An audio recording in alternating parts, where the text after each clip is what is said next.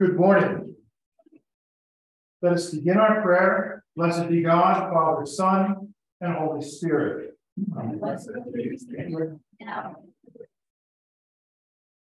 Almighty God, to you all hearts are open, all desires known, and from you no secrets are hid. Cleanse the thoughts of our hearts by the inspiration of your Holy Spirit, that we may perfectly love you and worthily magnify your holy name. Through Christ our Lord. Lord, have mercy. The Lord be with you. Let us pray. O Lord, you make us have perpetual love and reverence for your holy name. For you never fail to help and govern those whom you have set upon the sure foundation of your loving goodness, your kindness. Through Jesus Christ our Lord, who lives and reigns with you in the Holy Spirit, one God forever and ever. Amen.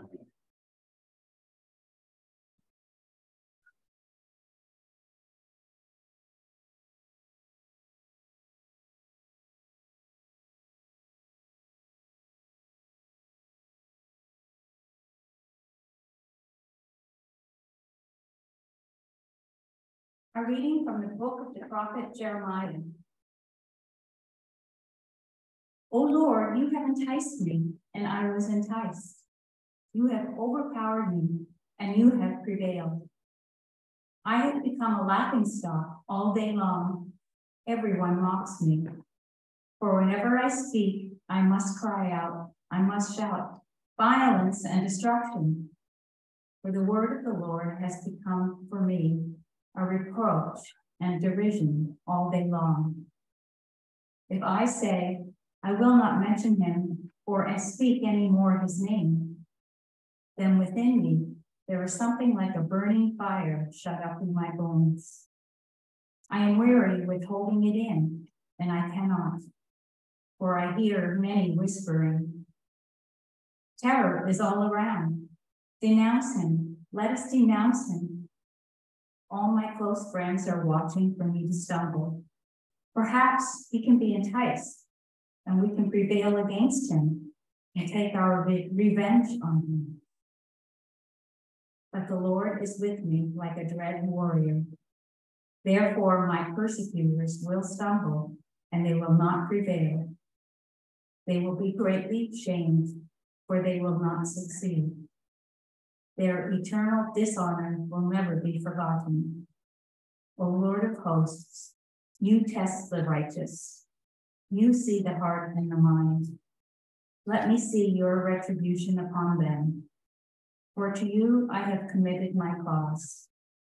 Sing to the Lord, praise the Lord. For he has delivered the life of the needy from the hands of the evildoers. The word of the Lord. Thanks be to God. Let us read Psalm 69 responsively by half verse. Surely, for your sake, I have suffered reproach. I have become a stranger to my own kindred. Zeal for your house has eaten me up.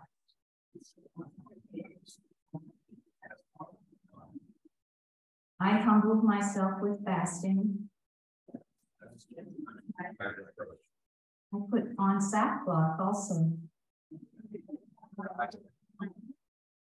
Answer me, O Lord, for your love is kind. Hide not your face from your servant.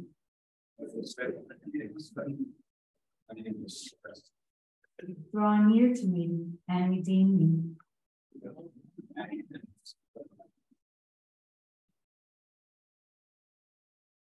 A reading from the letter of Paul to the Romans.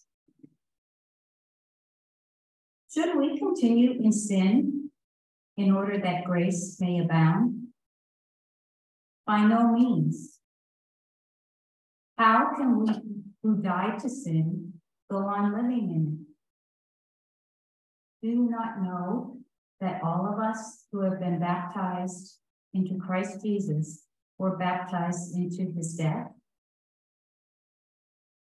Therefore, we have been buried with him by baptism into death, so that just as Christ was raised from the dead by the glory of the Father, so we too might walk in newness of life. For if we have been united with him in a death like his, we will certainly be united with him in a resurrection like his. We know that our old self was crucified with him, so that the body of sin might be destroyed, and we must no longer be enslaved to sin. For whoever has died is free from sin. But if we have died with Christ, we believe that we also live with him. We know that Christ, being raised from the dead, will never die again. Death no longer has dominion over him. The death he died to sin once for all. But the life he lives to God. So you must also consider yourselves dead to sin and alive to God in Christ Jesus. The word of the Lord.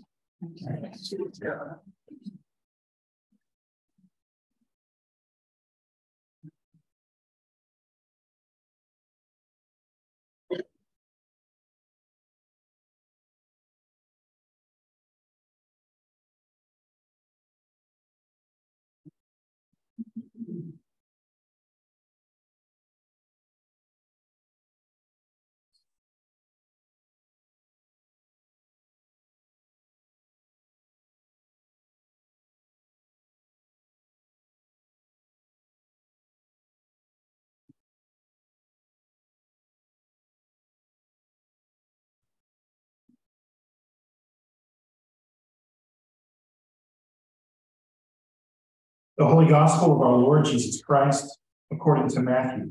Lord, Jesus said to the 12 apostles, "A disciple is not above the teacher, nor a slave above the master.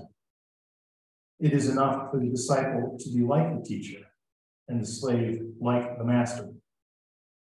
If they have called the master of the household Beelzebul, how much more will they malign those of his household? So have no fear then of them, for nothing is covered up that will not be uncovered, and nothing secret that will not become known. What I say to you in the dark, tell in the light. What you heard whispered, proclaim from the housetops. Do not fear those who kill the body but cannot kill the soul. Rather, fear him who can destroy both soul and body in hell. Are not 2 sparrows sold for a penny? Yet not one of them will fall to the ground apart from your Father. And even the hairs of your head are counted. So do not be afraid. You are of more value than many sparrows. Everyone, therefore, who acknowledges me before others, I will also acknowledge before my Father in heaven. But whoever denies me before others, I will also deny before my Father in heaven. Do not think that I have come to bring peace to the earth. I have not come to bring peace, but a sword. For I have come to set a man against his father, and a daughter against her mother, and a daughter-in-law against her mother-in-law.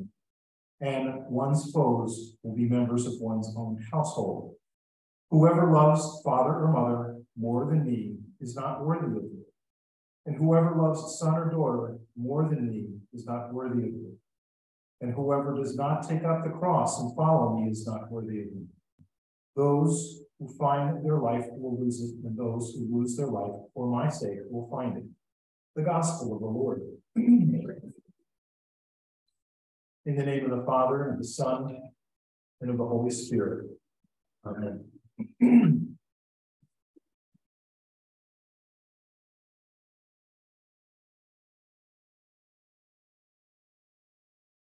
An image that might help us to understand a lot of what's being said in these readings is, I don't know, I'm sure most of us, if not all of us, have experienced a time where we've been very deeply asleep. And when we wake up for a while, we're kind of disoriented. It takes us a while to adjust and to really get our senses back about us. And in looking at a faith life, a life of belief in God, and what goes on secularly, life can be like that. There's an awful lot that goes on that is both disorienting and distracting. And so we can get confused at times and we wonder what's right, what's wrong. And this gospel today really does seem to be confusing.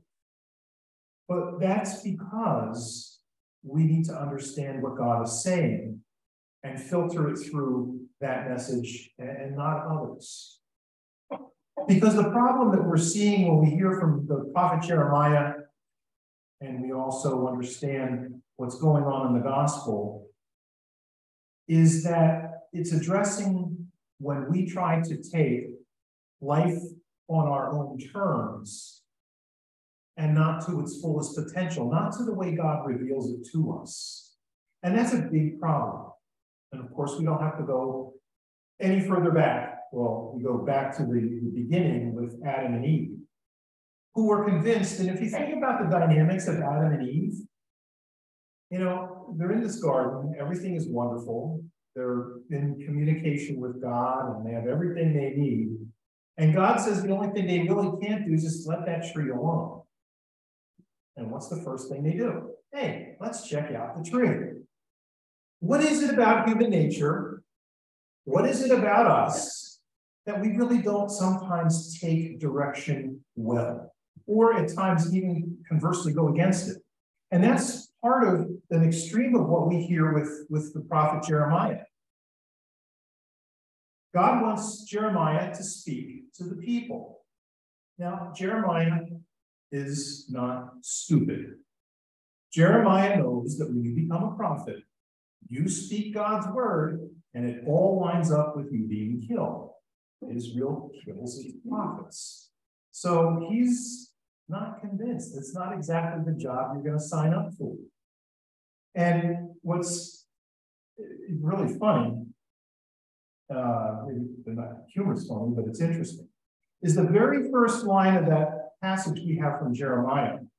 "O Lord, you have enticed me, and I was enticed." That's not the word. Really, it's, "Lord, you seduced me, and I let myself be seduced," is the correct translation. Now, you can sit back and say, hey, this is church, back off. Let's set those issues or those understandings aside. But think about really what's being said. It's a romantic relationship. That this is, Jeremiah is reflecting on what God has drawn him in. And if you think about it, I'll give you a really good image. Just imagine me, 20, 30 years younger. All right. I'm meeting my wife, Sharon. She's not my wife at the time. Just imagine, I got my dandelions in one hand, my best lime green leisure suit on. I've got candy, M&Ms, and I've got my Fabio hair done. All right. It's funny, but if you think about it, when we approach somebody in a romantic sense, what do we do? And it's the same thing that God does. Is really when we care for someone and we're attracted, or there's that relationship that's beginning, is we move slowly. We show our caring. We give gifts and we recognize beauty. That's the seduction that God uses or employs or as a part of his relationship with Jeremiah. Jeremiah is here. He's already at the end of the story. I'm going to get killed. And God is saying, forget that for a moment. And God helps Jeremiah to understand how wonderfully created he is and how much God loves him and how important it is that Jeremiah fulfill the will of God, and gives Jeremiah great gifts. He's a very human prophet in the sense of the way he lived and the way he's portrayed in Scripture. And to recognize the beauty of that relationship, because no one wants to jump into death, but certainly one wants to live and love in such a way that there are no conditions in that love. Where else do we see that? The prophets image Jesus Christ. God so loved the world, he gave us his son. And he didn't give us a son to die, period. He gave us his son to show us his love. And even if that should mean that he would have to die, he will do it because of the love. And so that's what Jeremiah is saying. But he was enticed, you overpowered me, you prevailed. Your love overwhelmed me. Who would not be overwhelmed by the love of God? Well, then in the next line, we have these people saying, all right, violence and destruction. All these things are going on, and there you go. Let's get back to the gospel, though. What is it about people when they make or have a religious conviction, and it's not necessarily that they're standing on a corner on the soapbox, or they're Bible banging, and they're telling you you're going to go to hell if you're not going to listen, but people who just are trying to make a go of it, that they receive a hard time. We see it quite a bit. We see a lot of, in smaller and greater ways throughout our history, but even now, and again, we're talking about ourselves as Christians, that when someone tries to live the way of God, particularly if it is different than we believe or others believe, they receive persecution. What is it about that? And again, you don't have to look far or hard to find that. Find that here. You got to believe the way I do.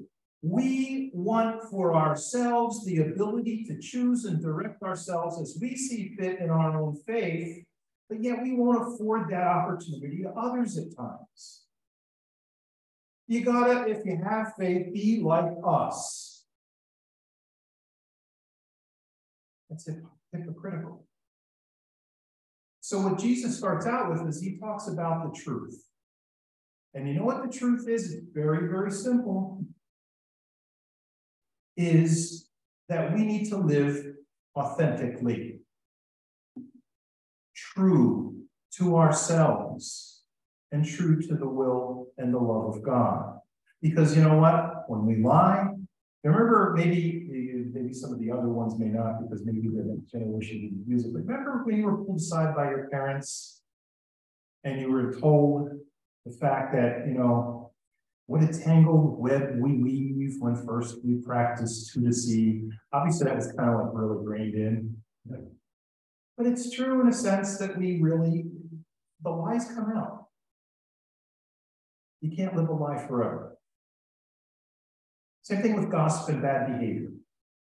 We may think that we get away with stuff, but we do not. And it's not because God reveals this to us, shines this big light on it, all of a sudden we're all right, the guy. It's because you can't sustain things that are not true and that are not of God. And their ultimate damage will be known. So again, we get back to the truth. All that other stuff is childish. It's immature behavior. Because you can see the feet or hear the feet standing. I want my way. And then we try to evoke pity or gather people around us to support us. And sometimes that leads to people leaving.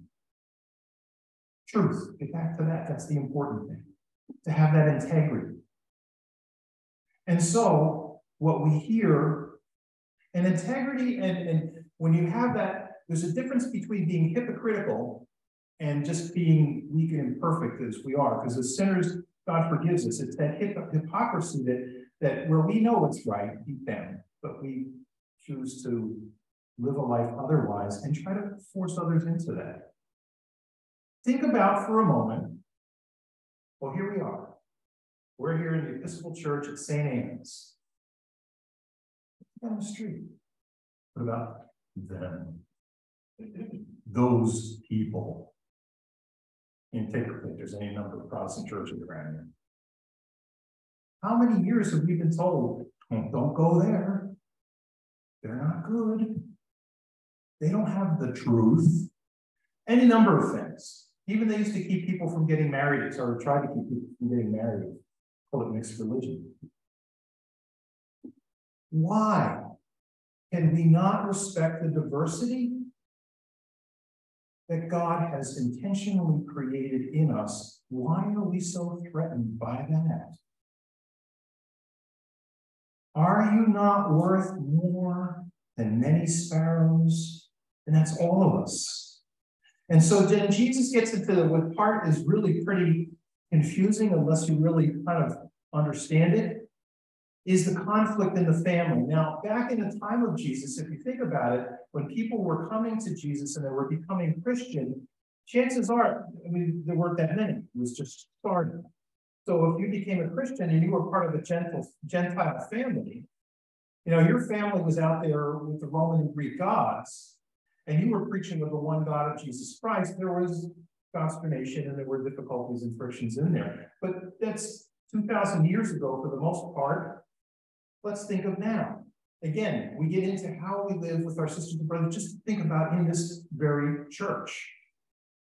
Does everybody here believe the same? Is it reasonable or correct or right to say everybody in this church has to believe exactly the same way and practice the same way?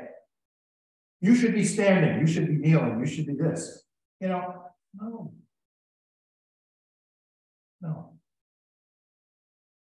Imagine life if everybody was exactly the same. Yuck. That's horrible. We live for variety.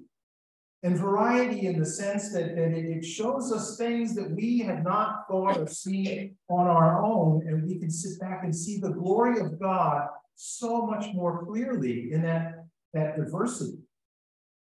But yet at times we still go against.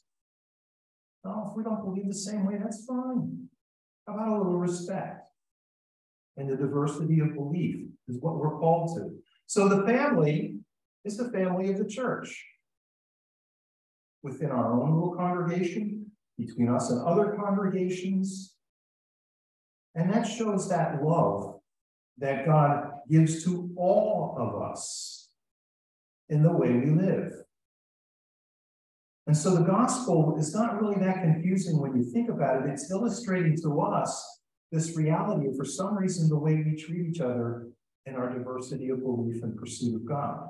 Even to the point, well, that just really doesn't apply to those people who don't go to church, does it? Sure does. Certainly it does. And it's a great invitation to correct, to reorient from our disorientation of being asleep in that part of our faith, it says to us that God has made us so wonderfully different. You think you found your faith? If you found your faith, you're going to lose it. If you found, and God revealed, as he does to all of us, our faith, see, it's not all about us. It's about individually with the first person. It's all about all of us together. We're going to find the happiness we seek, not in our own self-indulgence, not in cloning everybody or forcing everybody to live and believe the same way. But we will find the ultimate true happiness in the beauty of the created world God has made it, not as we would be. May God be blessed. I invite you to stand if you wish at this time and let us profess our faith. We believe in one God.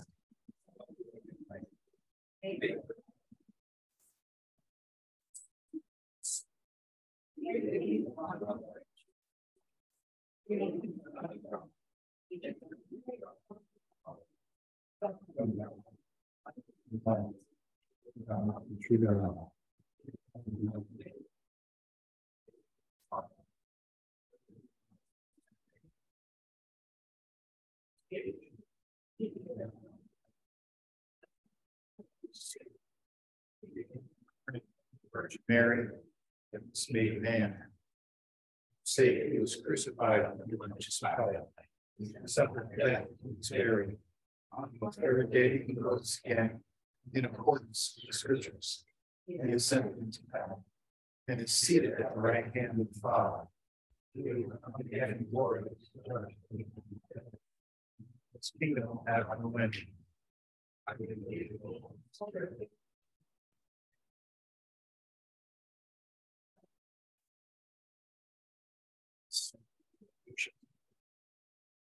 Spoken through the prophets.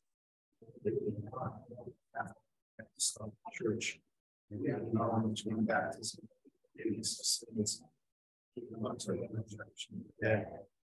Like for the world to come. Amen.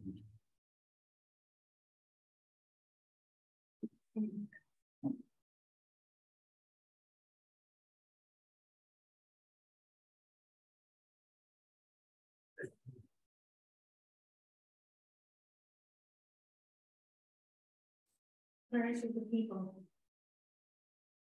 The power of God triumphs over sin. Help the church to spread the word in hostile places of the world. May it remain fearless and committed to baptizing your people so that they will be welcomed into your kingdom. Loving God. Yeah. Guide missionaries to fearlessly teach the saving grace of your love. Loving God. Yeah. Heavenly Father, creator of life, you have called your people from darkness into light through baptism.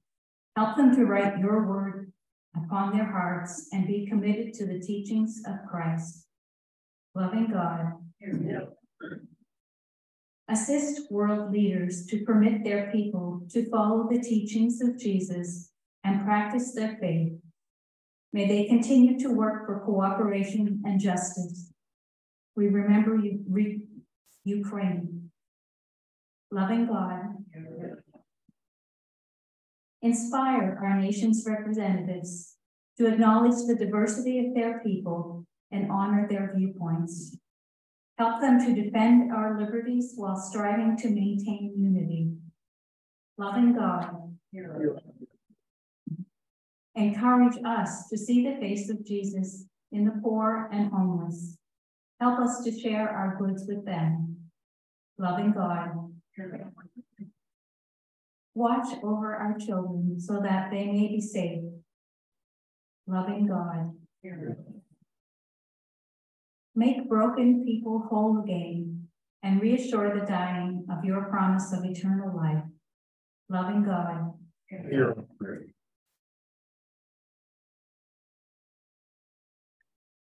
Let us confess our sins against God and our neighbor. Most merciful God, We confess that we have sinned against you in thought, word, and deed, by what we have done and by what we have left undone. We have not loved you with our whole heart. we have not felt our needs. We are truly sorry. We humbly repent. For the sake of your Son, Jesus Christ, have mercy on us and forgive us, that we may delight in your will and walk in your ways to the glory of your name. Almighty God, have mercy on you, forgive you all your sins through our Lord Jesus Christ, strengthen you in all goodness, and by the power of the Holy Spirit, keep you in eternal life. The peace of the Lord be with you always.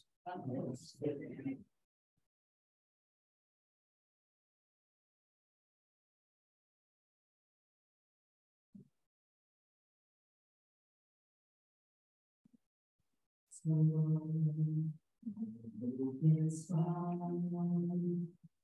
is my life, my strength, my song. This morning song, this silent night. It's a strong and strong. It's a peace when there's nothing.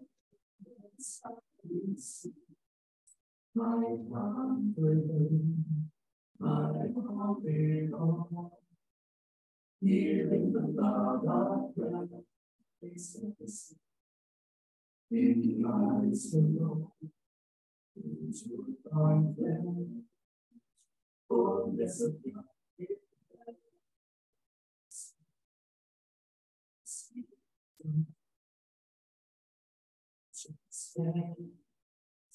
Lord, like the ones he gave.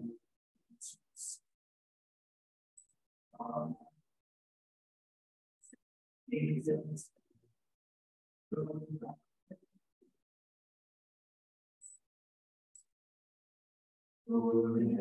We sing on God's name, here in the death of God.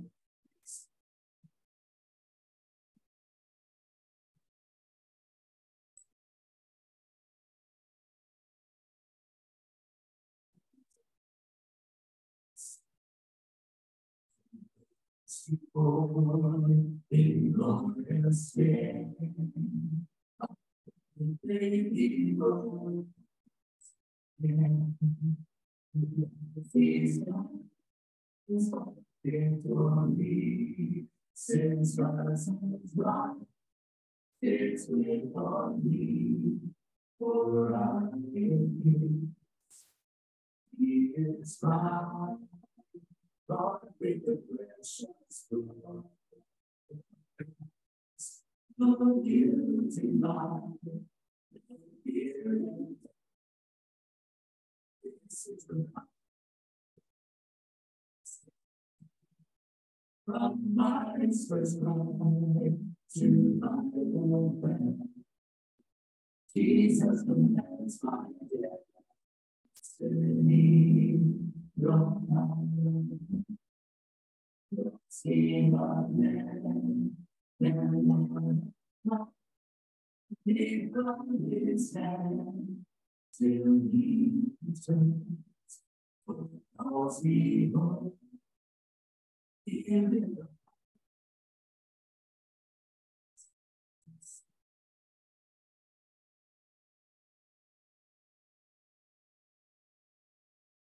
Walk in love as Christ loved us and gave himself for us, an offering and sacrifice to God. All things come of thee, O Lord. The Lord be with you. Lift up your hearts. Let us give thanks to the Lord our God. It is right and a good and joyful thing always and everywhere to give thanks to you, Father Almighty, creator of heaven and earth, for you are the source of light and life. You made us in your image and called us to new life in Jesus Christ our Lord. Therefore we praise you, joining our voices with angels and archangels, and with all the company of heaven who forever sing this hymn to proclaim the glory of your name. Holy.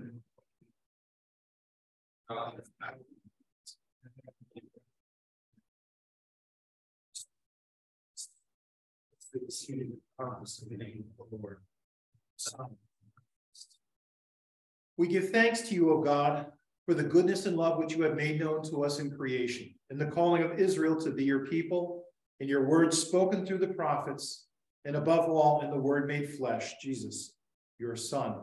For in these last days you sent him to be incarnate from the Virgin Mary, to be the Savior and Redeemer of the world.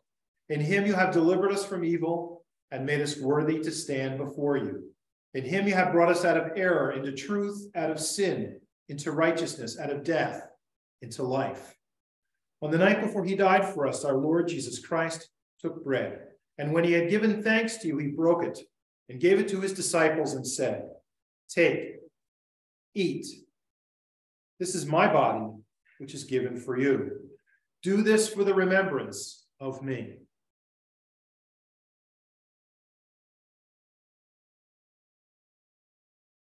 After supper, he took the cup of wine, and when he had given thanks, he gave it to them and said, "Drink this, all of you. This is my blood of the new covenant, which is shed for you and for many for the forgiveness of sins. Whenever you drink it, do this for the remembrance of me."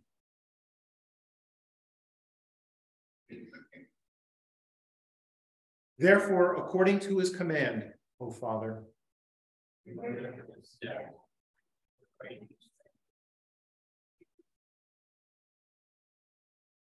and we offer our sacrifice of praise and thanksgiving to you, O Lord of all, presenting to you from your creation this bread and this wine. We pray you, gracious God, to send your Holy Spirit upon these gifts, that they may be the sacrament of the body of Christ and his blood of the new covenant. Unite us to your Son in his sacrifice, that we may be acceptable through him, being sanctified by the Holy Spirit. In the fullness of time, put all things in subjection under your Christ, and bring us to that heavenly country where, with all your saints, we may enter the everlasting heritage of your sons and daughters. Through Jesus Christ our Lord, the firstborn of all creation, the head of the church, and the author of our salvation. By him, and with him, and in him, in the unity of the Holy Spirit, all honor and glory is yours, Almighty Father, now and forever. And now, as our Savior Christ has taught us, we are bold to say,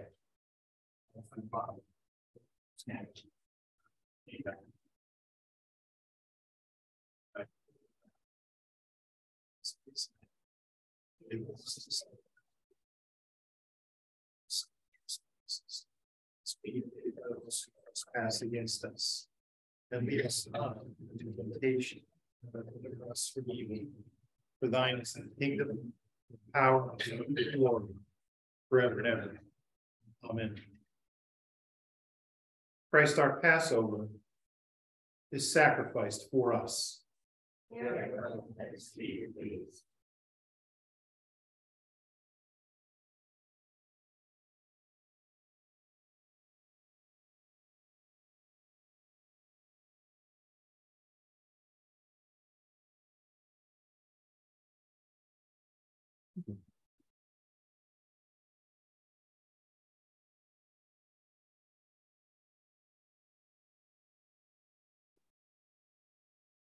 Praying together with our sisters and brothers who join us virtually but are unable to receive communion physically, we pray our prayer of St. Alphonsus, highlighting that we are united as the body of Christ, no matter where we are, as one family of God.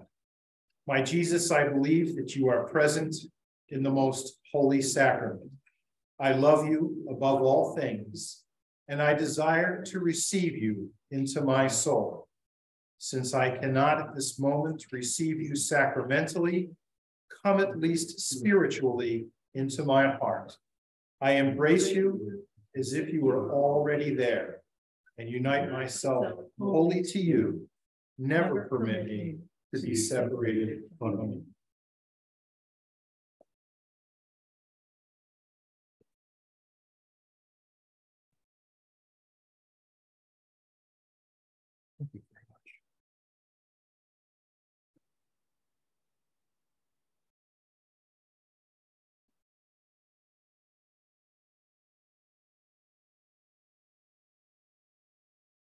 the gifts of God for the people of God. Take them in remembrance that Christ died for you, and feed on him in your hearts by faith with thanksgiving.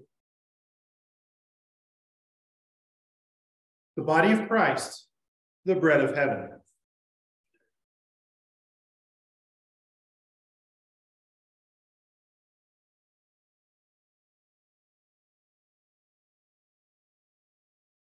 The blood of Christ, the cup of salvation.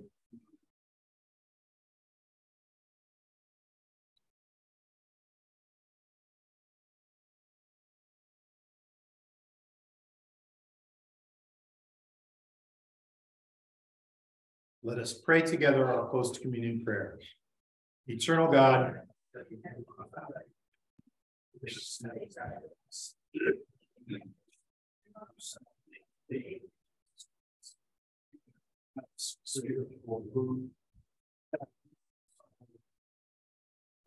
down to the world of peace.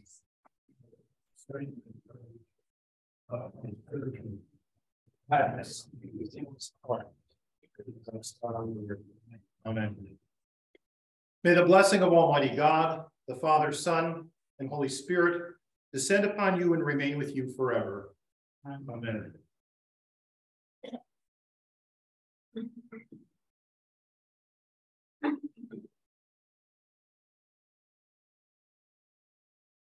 Good morning. Good morning. For many years, some of you may remember, St. Anne's did a couple of blood drives every year. And we had great participation. And Miller Keystone came here and set up in our parish hall. But along came the pandemic, and they were no longer able to come to the church. Now post-pandemic, or almost on, their staffing is at a point where they're only able to do the very largest of blood drives. At one time, we would have done one of those.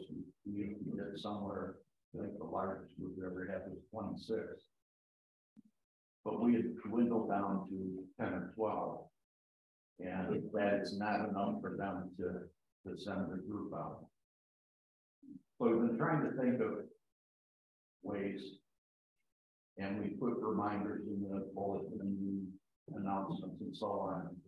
But if you're like me, I heard the announcement, and a week later, I forget to make an appointment. So Barb from Miller Keystone has made a suggestion, and that maybe we do a group blood drive at their location on Cedar Crest Boulevard, right across from the hospital. We're going to put out a sign-up sheet out in the parish hall with a spot for name, best day of the week, time of the day, etc. And this isn't a commitment, this sheet. It's a matter of we're trying to get a feel for whether there's enough interest to do a group setup. So what would happen is we'd actually do like we used to do here with appointment times. We could do shared rides or individually drive over there. It's close enough. Or if somebody needs a ride, we take care of that as well. Obviously, we all know how important blood is, and especially this time of year, it's in dire straits. So we hope that we'll get some good reaction to that.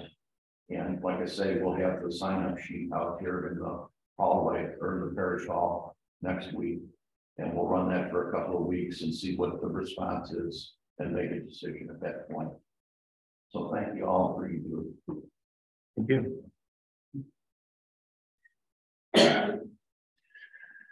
As I promised last week, I have in the bulletin some of the things that are coming up in the next several months.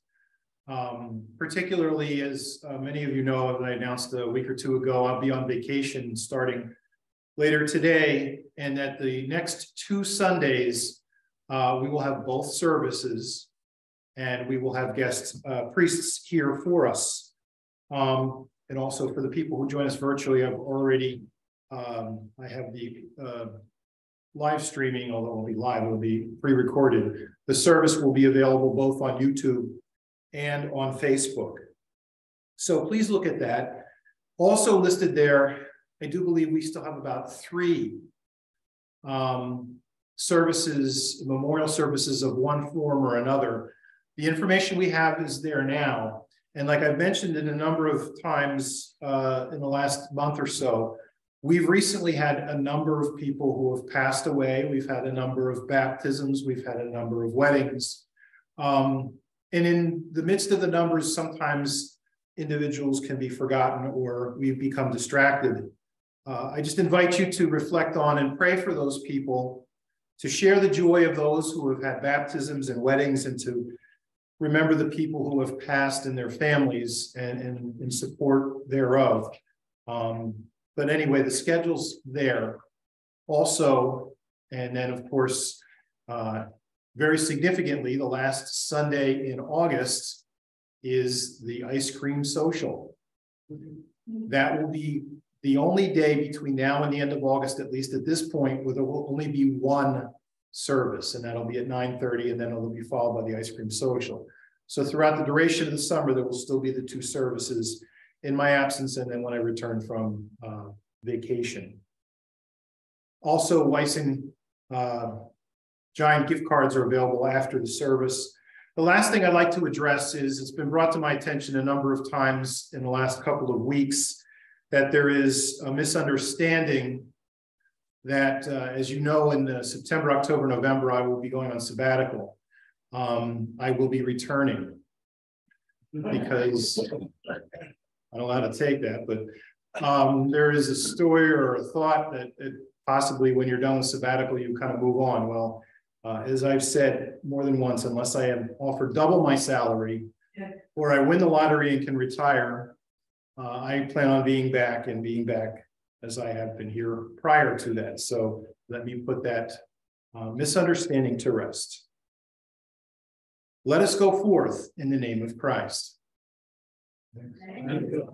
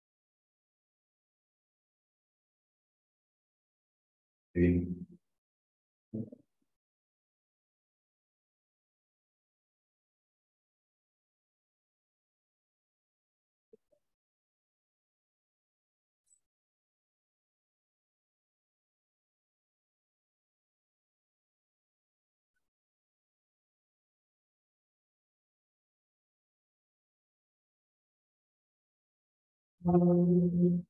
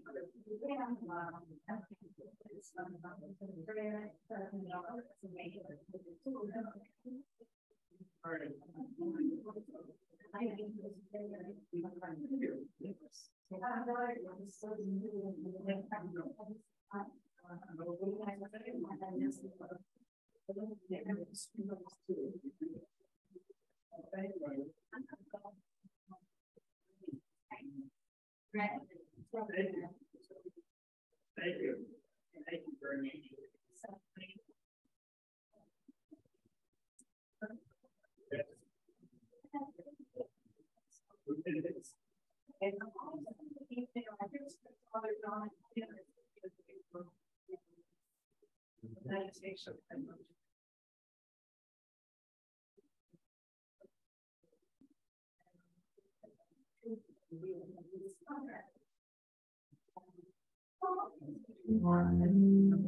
much.